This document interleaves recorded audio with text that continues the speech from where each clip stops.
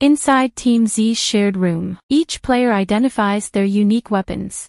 Bachira's weapon is his dribbling. Raichi excels in his shooting technique. Gagamaru is great at close-quarter plays. Narahaya can fly across the pitch. Lemon is a jack of all trades. Egaguri has an unyielding fighting spirit. Kunigami's left foot has a strong shooting power. Imamura has excellent speed and technique. Kyoan has exceptional jumping power. This leaves Izugi and Chidori. Izugi has a hard time distinguishing his weapon. Izugi asks for a little bit of time to think of his weapon. Kyoan then asks Chidori about his weapon. However, Chidori does not want to tell it. Raichi found Chidori's actions arrogant and then asks the team to move on without Chidori and Izugi's weapons identified, taking the lead in strategizing. Kyoan tells the team that each player must learn how to utilize their weapons to the fullest. Lemon then asked if Kyoan's suggestion will not result in a playstyle similar to their performance in their previous game. Team Z's greedy and selfish playstyle led to the ultimate demise of the team. To avoid having a chaotic and self-centered match, Kyoan suggests the "I'm the next 9" tactic. Each player will have 10 minutes to be the striker and display their weapons. After strategizing, Team Z went through special training. The training aims to unify Team Z as a team.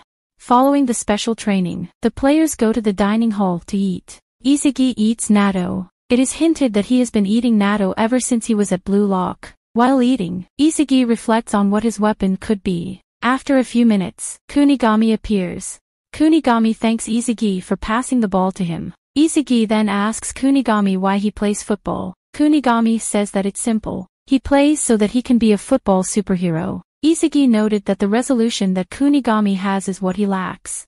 Kunigami then offers Izugi a plate of steak. Kunigami shows to Izugi the goal exchange system. He then explains that for every goal a player scores, you can exchange it for various stuff. 1 point for 300g sirloin steak, 3 points for a cell phone return, 5 points for a high-quality bed. Lastly, 10 points for a day outside. Kunigami shares the steak with Izugi, believing that he deserves half the credit for it. While eating, Kunigami asks Izugi why he passed to him and not to Raichi. On the other hand, Raichi was in a better spot and unmarked. Izugi laughs and tells Kunigami that he passed unconsciously, like a reflex. Kunigami suggested that Izugi's weapon may be the ability to smell the goal. Team Y versus Team Z. Kyoan tells Team Z that Team Y is in a similar situation with them. Like Team Z, if Team Y loses, they will be up for elimination and unable to recover. Kyoan also warns the team to watch out for Hibiki Okawa. For this match, Team Z will be using the "I'm the next 9" strategy. There will be a rotation for the players performing as forward. To fully grasp the potential of each member's weapons, every member of Team Z must support the main forward and wait for their turn. Chidori, however, asks to remain in the defensive. He shows no interest in being in the offensive. Because of this, each player will have 10 minutes to exhibit their weapon. The first forward of Team Z is Bachira. Bachira easily broke through by himself using his super solo strategy.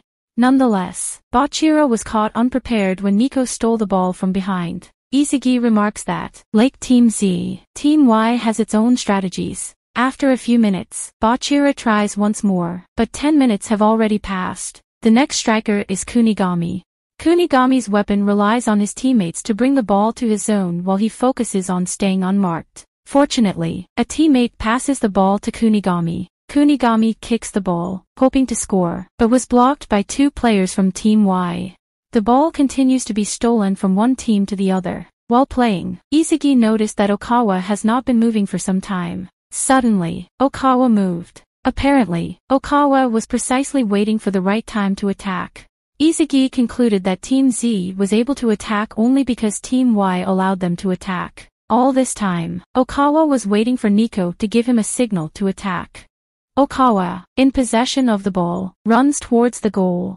Izugi believes that Team Z fell into Team Y's trap. Lemon, new to the position of goalkeeper, failed to block Okawa's pass. This inevitably resulted in Okawa scoring a goal. The score is now 1-0. It is hinted that Okawa's weapon is his super shooting. To avoid another goal by Team Y, Team Z decided on having 2 players mark Okawa. Izugi deduced that Team Y's tactic was to hold out and wait for the perfect opportunity to strike. Izugi believes that, to defeat Team Y, they must stop Okawa from scoring. Meanwhile, Team Z is still employing their "I'm the next 9" strategy. For Team Z, the next forward will be Kwon. To fully utilize Kwon's power, Team Z attempts to pass the balls at a very tall height to put the opposite team at a disadvantage.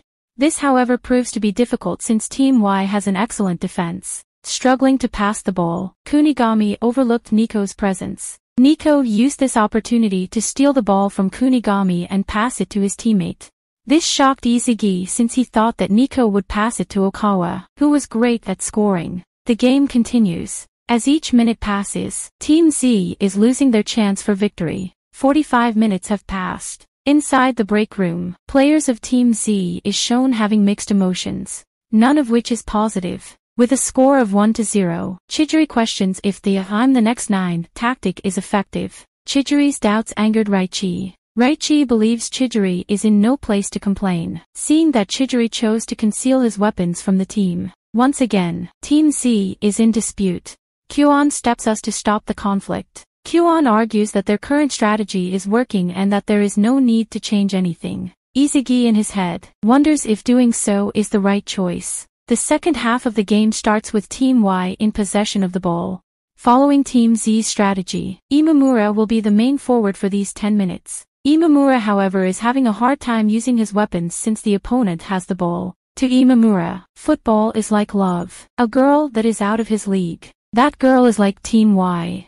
Once Imamura gets past that girl, he'll win him over. A teammate passes the ball to him. Imamura kicks the ball, hoping to score to a goal. Unfortunately, Imamura's efforts were unsuccessful. To prove that Imamura's efforts were not in vain, Gagamaru comes to the rescue.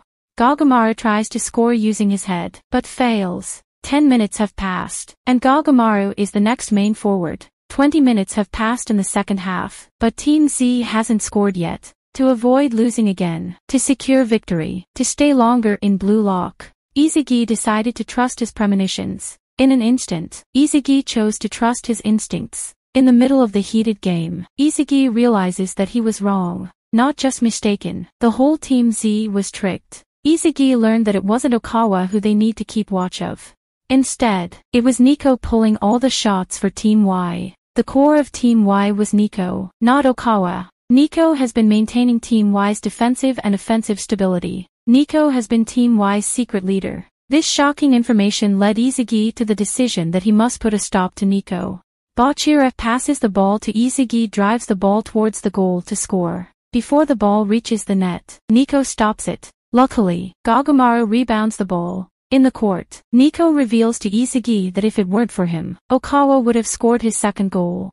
If that had happened, Team Y would have already won. Nico also tells Izagi that they have the very same eyes, but Izagi cannot win against him. According to Nico, he is in control of the game right now.